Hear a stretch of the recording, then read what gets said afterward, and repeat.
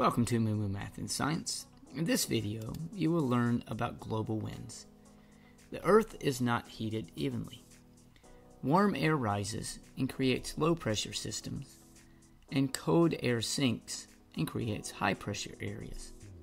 This rising and falling of air creates 6 large wind sails spread out around 30 degrees around the Earth.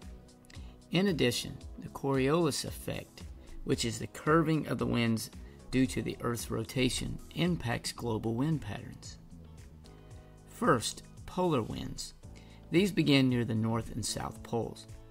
Cold air in the winter sinks towards the ground, creating a high-pressure area at the poles. Winds form as they move from high-pressure area near the poles towards the low-pressure areas 30 degrees below. These winds blow from east to west. The next global winds are the prevailing westerlies, and they blow from west to east. These wind belts are found between 30 degrees and 60 degrees latitude in both hemispheres. The westerlies can carry moist air over the United States, producing rain and snow.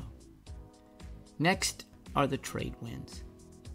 Between 30 degrees north and 30 degrees south of the equator, in an area called the horse latitudes, the Earth's rotation causes air to slant towards the equator in a southwesterly direction in the northern hemisphere and a northwesterly direction in the southern hemisphere. The Coriolis effect, in combination with an area of high pressure, causes the trade winds to move from east to west on both sides of the equator. The trade winds of the northern and southern hemisphere meet in an area around the equator called the doldrums.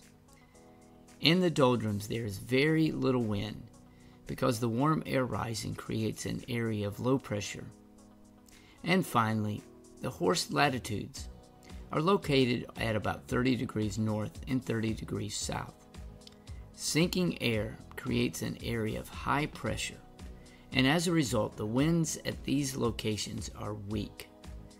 These areas are called the horse latitude because, according to legend, this name was given to these areas when sailing ships carried horses from Europe to America, and when the ships were stuck in the windless area, horses were maybe thrown overboard to save drinking water for the sailors. Remember, this is just a legend. Most of the world's deserts are located around the horse latitudes because the sinking air is very dry. So there we go, the global winds of the world. Thanks for watching, and MooMooMath uploads a new math and science video every day. Please subscribe and share.